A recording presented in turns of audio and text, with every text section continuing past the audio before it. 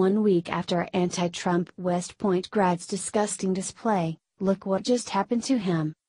Inspired by Colin Kaepernick and the anti-American protests currently raging on in the NFL, U.S. Army Infantry Officer Spencer Rapone decided to send a particularly vile message of his own while in uniform.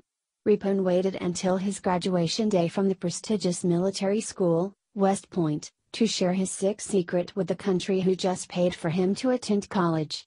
His disgusting message wasn't well received among Americans, and now, a week after becoming infamous for it, he just got a brutal surprise. It's bad enough that overpaid athletes routinely disrespect our nation on a weekly basis as an acceptable form of protest against perceived police brutality and other alleged racism. This sets a precedent of anti-American attitudes being acceptable, especially among impressionable young children. A generation taught to hate the country will refuse to defend it, and that's a dangerous fact of our future. Now, this sickening rhetoric has surfaced within our military, which was met with incredible karma that Lieutenant Rapone had coming. Rapone thought he would be clever to flip off the nation on graduation day while defacing his uniform to share communist propaganda. The officer had the words "Communism will win" written inside of his cap, which he gleefully displayed in a viral graduation picture, along with a Che Guevara shirt he exposed under his uniform. In the wake of the recent NFL protests, a West Point graduate and infantry officer tweeted out the following image with the caption, #Veterans for Kaepernick. A disgusting display from an officer, Gateway Pundit reported. Despite looking up to Kaepernick, who also seemed to show an ironic respect for communist leaders like Fidel Castro while protesting fair treatment, the opposite of what Castro and Guevara stand for, Rapone didn't learn for Kaepernick's demise. If fair treatment is what Rapone wants, he got exactly what is fair for his actions after having received the honor of being nominated by a lawmaker to attend West Point. Perhaps Rapone thought he was in the clear after graduation until the harsh reality of consequences caught up to him when he least expected, and now he's going to pay a big price for it. Florida Republican Senator Marco Rubio is demanding the U.S. Army take swift and specific action against Rapone for disrespecting the service and our country with his actions.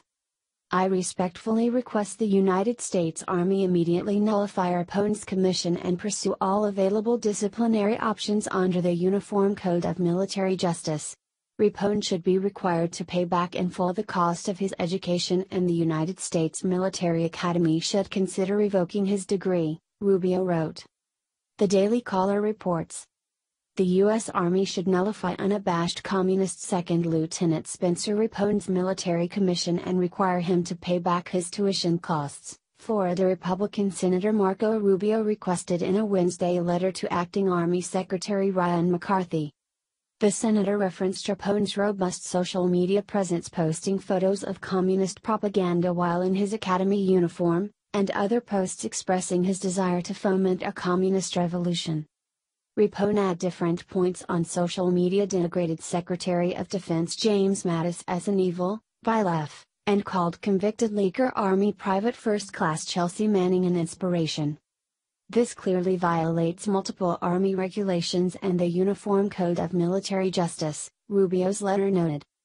Article 88 of the Uniform Code of Military Justice states any commissioned officer who uses contemptuous words against the President, the Vice President, Congress, the Secretary of Defense, the Secretary of a Military Department, the Secretary of Transportation, or the Governor or Legislature of any state, territory, commonwealth, or possession in which he is on duty or present shall be punished as a court-martial may direct. It is extremely concerning that someone who so often expressed such hostile views towards the United States system of government was able to obtain a commission, Rubio wrote. Rapone's revolutionary ideas were harbored long before he was commissioned as an Army second lieutenant. Were West Point administrators or faculty aware of his views and behavior? This letter from the senator comes after additional action was rightfully taken against Rapone.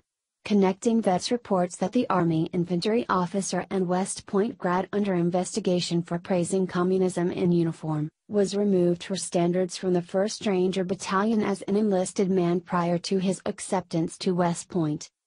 Lieutenant Colonel Matthew Buckholt, Director of Public Affairs for U.S. Special Operations Command, SOCOM, confirmed that Army 2nd Lieutenant Spencer Rapone was RFS. This means that he was kicked out of the battalion. Liberals are already losing their minds over this officer receiving punishment, insisting that he's entitled to his opinion and that he's just a kid. A West Point graduate is no longer a kid. He's a man who has other men's lives in his hands and can be trusted to defend our nation.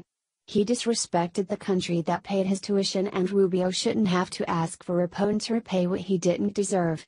It should have been automatic as soon as he lifted his fist in support of Black Power and should his communist message.